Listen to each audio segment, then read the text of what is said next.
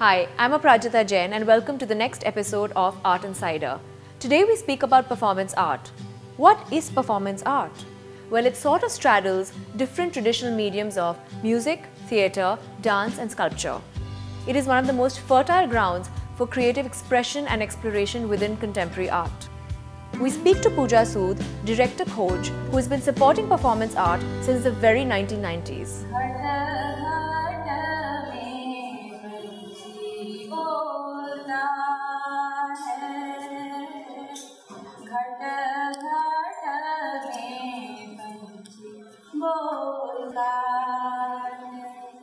Hi, welcome to Art Insider. Glad to have you back. And I'm here with Pooja Sood, who's the director of the Coj International Artists Association. And I wanted to talk to Pooja about performance art because Coj has been sort of supporting and fostering performance art since its very beginning foundations in '97. Just for our viewers, how would you define performance art? I don't know whether I define performance art. I define live art.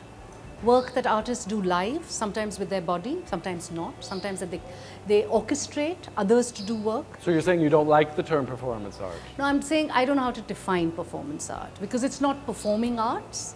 It's not is dance and music all the time. It is.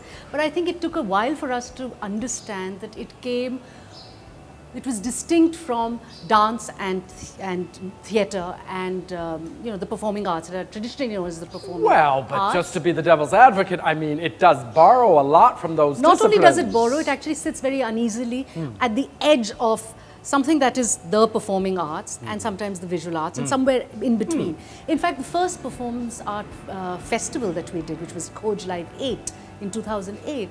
Coj Live 8. Yeah, it was, we had about 25 performances, half Indian, half international, which we had commissioned.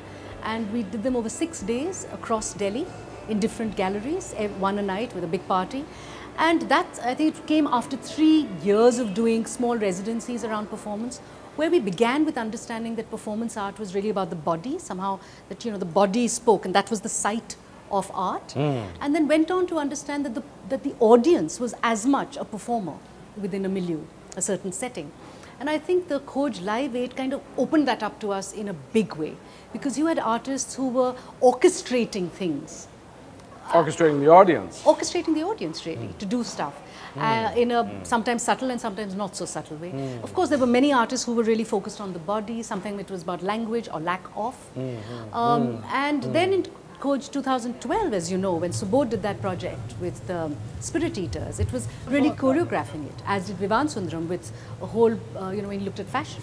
So I think performance art is got, and now sound artists, when they perform live, that is performance too. So it is all at the edge, but it crosses many boundaries. Well, that makes sense because while we're looking at the other mediums in our show, we're looking at painting and especially painting and drawing, which are still very much there, but have changed very much. Yeah. I mean, especially an artist that we talked to, Rohini Devashar, has taken drawing into a performative level and an architectural space, and Bharti Kher with her bindis has taken painting into sort of the space of the found object. Yeah. So I think it makes sense that performance art would become more popular now with artists because, again, it's in this hinge point. Yeah. It seems a lot of artists are attracted to these.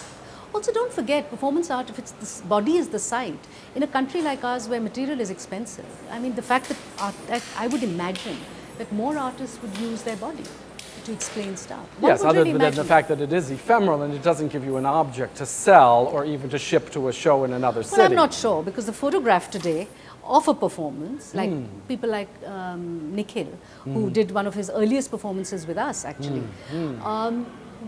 His photographs sell well. Yes, that's and true. His videos sell well. And Sonia Khurana with Sonia her Khurana videos with her too. photographs and videos too. Yeah. So I think, well, it's actually inverted because a lot of performance started with performing for the camera. So if you think of Sonia Khurana, you think of Surekha, you think of Eve Pushpamala, of course, it's all performative. Very consciously thinking of the residue, the recording of the performance as the art object. Well, it started with that till it became live. Then they stepped out of it. And now it's kind of, the documentation of the live has become the artwork. So it's a very strange thing. It started with artwork. Peter pays a visit to the Heritage Hotel art space established in Goa, both as a residency as well as laboratory for the development of performance arts. Let's have a look at what he discovers there. Hello. Hi, Peter. Hi, Nicola. How are you? Hey, good to And you see must be you. Romy. Romy Luster, I right? am Roma. Great. So I found it. Yeah. This is it? It's an easy find. Well, this is the Heritage Hotel. Art spaces. Art space is fantastic.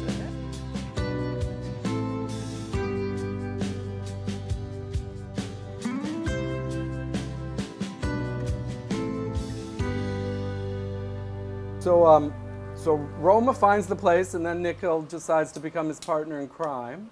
And what was the next step? Move in, actually. We literally had to bring our boxes of art supplies, costumes, makeup, wigs, musical instruments, drum kits. And some kitchen goods, I And guess. some kitchen goods, stocked the kitchen up with And coffee. So now it's going to function as both a residency space and an actual exhibition space? It's not an exhibition space as much as it's a residency space. What we do once in 6 weeks is open our doors to the public and share our ideas, experiments, collaborations without any emphasis or pressure on finished pieces or realized pieces. They can be in the middle of people's processes, in the middle of tests and ideas, so that there is a little bit more freedom and fluidity with the way in which we interact with an audience here. And so the three artists that you just had here, one was from New York and one was from Ljubljana. Yes, from and Slovenia. One is from One is from Bangladesh. So is that kind of what you're hoping to keep this sort of international mix going on? Yes. Very important point. And yeah, especially, yeah. I mean, especially today, I mean, nothing. It's just we have to be like more and more open to the others, like the world in general. Yeah. Art is a very nice way to crystallize, you know, to kind of like fix the idea of this world that is mixed, you know, like mixed culture, mixed people, mixed. Yeah. We had like shows like inviting shamans from the Amazon, you know, and that's interesting because as performer, okay, there's like these ceremony things going on. Then for us, it's as well a way to look at the costume, You the actually colors, have shamans the- from the Amazon. Yeah, here. yeah. Where's the funding come from? How do they get here? So Who buys these how shamans the plane ticket? Well, this is great about Goa, right? Because it's a place where people go through a lot. So It's also a hub for all sorts of alternatives, ways of thinking. So it's like alternative ways of healing, alternative ways of living in terms of what people eat here, and that body consciousness is. So this is perhaps more of an institute for creative thinking rather than with an emphasis on, I feel performance is very much a part of that thread definitely. that runs through a lot of the work that people bring here.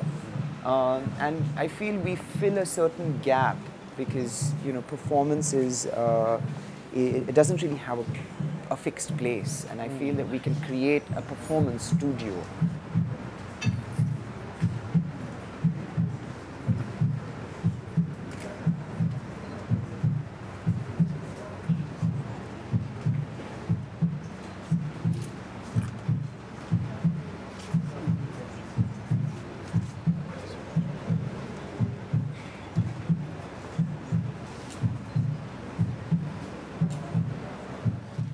It's time for a break, but when we return, we speak to two artists exploring the radical fringes of performance art.